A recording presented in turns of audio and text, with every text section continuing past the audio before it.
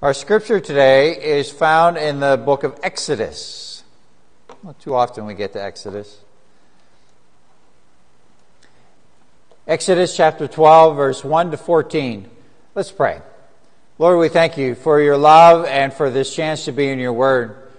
You have not allowed us to bump through the dark, but have given us a path to walk upon. You have led and guided us, and you've done so through your word. We ask that your Holy Spirit is with us as we read this together, and that the words that are expounded upon it, Lord, we pray are blessed by you, and that you use them to touch our hearts that we may draw closer together. We thank you, Lord, and we pray this in the name of Jesus. Amen. So Exodus chapter 12, verse 1 to 14. Hear now God's word. The Lord said to Moses and Aaron in Egypt, "This month is to be for you the first month of your year. Tell the whole community of Israel that on the 10th day of this month, each man is to take a lamb for his family, one for each household. If any household is too small for a whole lamb, they must share one with their nearest neighbor, having taken into account the number of people there are. You are to determine the amount of lamb needed in accordance with what each person will eat. The animals you choose must be year-old males without defect, and you may take them from the sheep or the goats. Take care of them until the 14th day of the month, when all the members of the community of Israel must slaughter them at twilight. Then they are to take some of the blood and put it on the sides and tops of the door frames of the houses where they eat the lambs. That same night, they are to eat the meat roasted over the fire, along with bitter herbs and bread made without yeast. Do not eat the meat raw or boiled in water, but roasted over a fire, with the head, legs, and internal organs. Do not leave any of it till morning. If some is left till morning, you must burn it.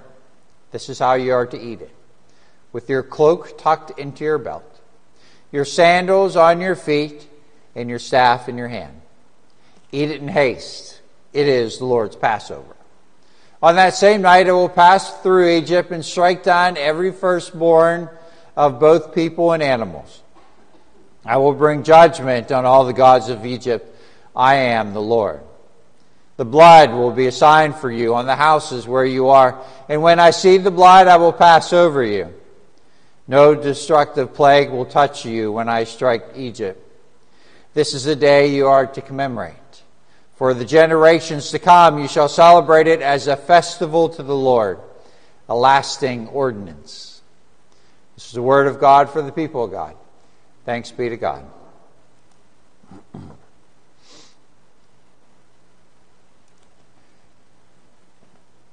Passover is such an extremely neat celebration by the Jewish people.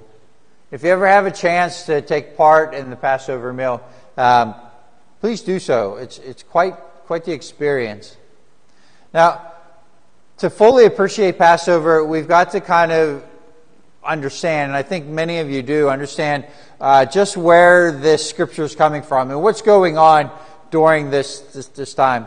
So let's go back about, 500 years or so from the time that this scripture was written.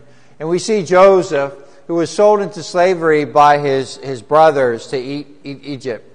And while Joseph was there, God used Joseph in order to feed not only the nation, but the modern world in that area during a 7-year famine. Now, Joseph's family, his father Israel and the 11 sons, and their families needed a place to stay during this famine. So Joseph bargained with Pharaoh, and they gave them a land, Goshen, I think it was called. And they were all able to live there just on the outskirts of Egypt. Now, time passed.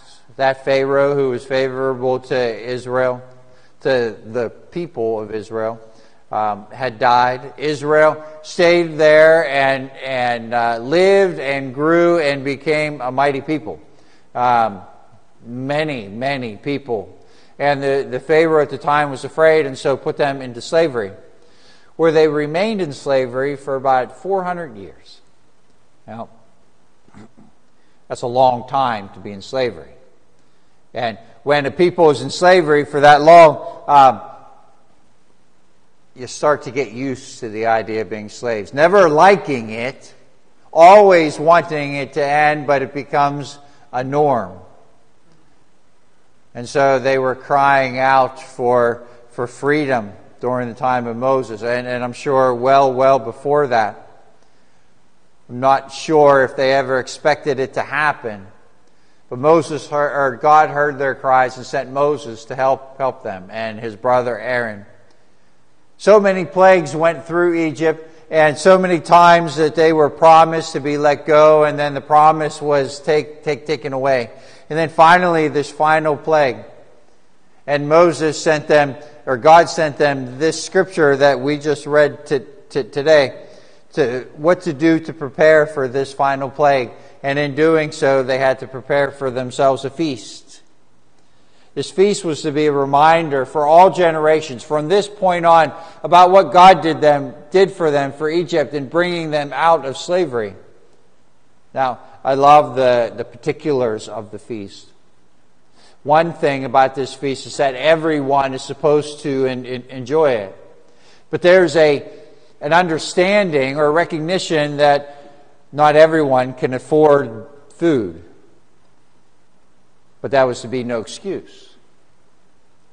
God said through Moses, share. If there's a household around you who can't afford a lamb, buy a lamb big enough for everyone. Invite them over. And I love that about Israel and this community. And I pray that our community is the same way. I know our community is the same way. If someone can't be a part of the celebration for one reason or another, we always find ways to provide for them so that they can join in the celebration. Because one thing the Passover feast reminds us is that it's not about me. It's about what God has done for all of us. And so as they prepare this lamb in very specific ways, they're supposed to gather together, and this is a beautiful scripture. They said, this is how you're supposed to eat it. With your cloak tucked into your belt, your sandals on your feet, and your staff in your hand. Now, this is a remarkable scripture because, again, remember, they have been slaves for over 400 years. They're not allowed to go anywhere. What they do on a day-to-day basis is dictated to them. They have no choice in the matter, and they have to do what they're told or be punished severely because of it. And in the past, 9 plagues? Pharaoh told them they could go and in some way have some minor amount of freedom and then even snatch that away. Sitting with the cloak tucked into the belt and the sandals on your feet and the staff in your hand was a sign of faith in God. Honestly, I don't think it's a very comfortable way to eat dinner. Holding a staff in one hand and eating the lamb in the other. Having your cloak tucked in. I know when I'm eating dinner, I have to undo my belt. So keeping your belt on and having your cloak tucked in seems uncomfortable, but again, it's a sign of faith.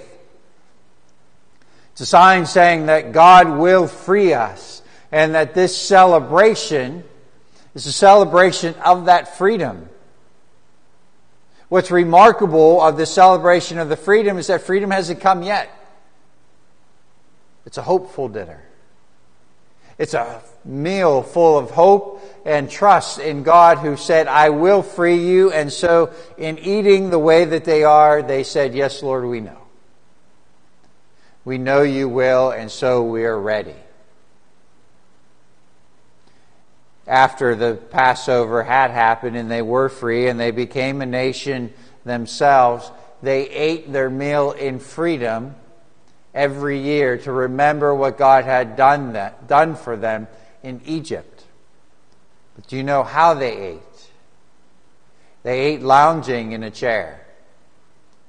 Not just any chair, but cushions, lounging at a table. Because servants, when they eat standing up. They eat ready because they may not be able to finish their meal because the master might need them for anything at any time. So when you eat, you stand so that you're ready. But they ate as free people, lounging. And not just them, but everyone. Every level of their economic society ate the Passover lounging. Because of what God had done for them, God had made them free and made them a nation. Now the story's not over. That's the beautiful thing about Passover. Jesus was in the upper room with his disciples, and they were celebrating Passover. And during that meal, Jesus started communion for his church, for us. Communion is in some ways our Passover. And what they celebrated and what they commemorated in the freedom of what Passover represented, communion represents that same thing. You see, everyone who's here worshiping, or maybe not everyone, but some of you who are here worshiping together, some of us are in bondage. Some of us have chains around us, some of which maybe people don't know about, some of which maybe people do. We're not always as free as what we want to be sometimes. But through communion, we're reminded that the love of Jesus Christ and what He has given to us has given us freedom. Has broken those bonds that surround us. And maybe they're not broken yet. Maybe we're still struggling with whatever it is. Maybe we have fear or anxiety, or there's something else chaining us down. But communion reminds us that through Jesus Christ, we are free. That we're not alone. That we are loved, whoever and wherever we are. And that there's nothing in this world that can happen that can take away that freedom that Christ has given to us. I think I mentioned this last week, but it seems to fit again this week. There's a scripture in Acts about Paul and Silas who are in prison, and they're put in chains, and they're praying to God and singing and worshiping. And at midnight, and the chains are broken and the doors fly open. And nobody leaves. They all stay in prison. Because leaving would hurt the jailer and his family. And besides, they didn't have to leave. Because through Jesus Christ, I believe they all realized they were free already. And no amount of bars or chains can take that away. We're celebrating a weird holiday tomorrow. Out of all the holidays, I think this holiday is the biggest lie. We call it Labor Day, but really it's the only day in our lives that we try not to labor. So I'm not sure why it's called that. I think it should be called Laborless Day. But we're given freedom, and we're reminded of the freedom that we have. But as is said quite often, with the freedom that we have, responsibility is also there. Because of what Christ has given to us and what we're about to celebrate through communion, I pray that we use that freedom for the glory of God. That we give thanks for what we have and we share it freely with others, as Christ or as God asked of the Israelites. We give of ourselves freely and joyfully, as Christ has given us of Himself.